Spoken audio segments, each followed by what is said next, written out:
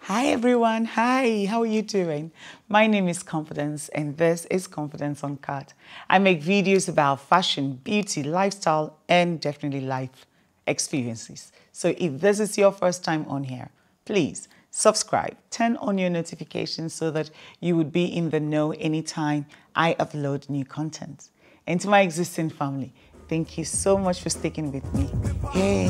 Hey, you know how we do it? It's unfiltered, uncensored, and unapologetic, and a lot of fun. Okay, I must add that. Well, today we're doing an episode that I know I always say this when it comes to this episode. I love it because that's the time that I get to share advice or life experiences. So please keep your stories coming in, and it is Ask Confidence. You can send it to all our social media platforms, Confidence Uncut, Twitter, Instagram, Facebook, and Snapchat. Just send us the story, and I promise I will read it and I will give you my unfiltered advice. So let's dive into today's Ask Confidence. And the story goes, hi Confidence, my best friend's boyfriend abuses her.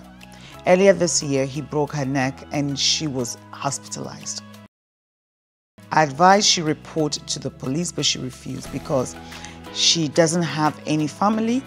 She thinks she needs him. Help me let her understand she doesn't need an abusive boyfriend. Oh, what a concerned friend. What a concerned friend. Abusive relationship, you should not have them. But sometimes you do find yourself in it, and she needs all the support that she can get from you right now. This is not the time also to be pointing finger like, oh, your boyfriend is like this. No, you just have to support. Yes, he has endangered her life, and it should be reported to the police. But there's not much you can do about that. If she doesn't want to do it, she wouldn't do it. I think you should be a good friend and just be supportive and support her no matter what she decides to do. That's what friends are supposed to do. You can sit her down, have a talk with her, explain to her why you're worried about her, that, the boyfriend is abusive. Nobody deserves an abusive boyfriend.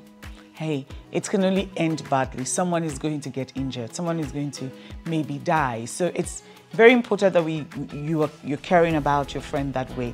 But it's also a will thing, and it's also matters of the heart. So you have to tread carefully, so that you don't become the third person.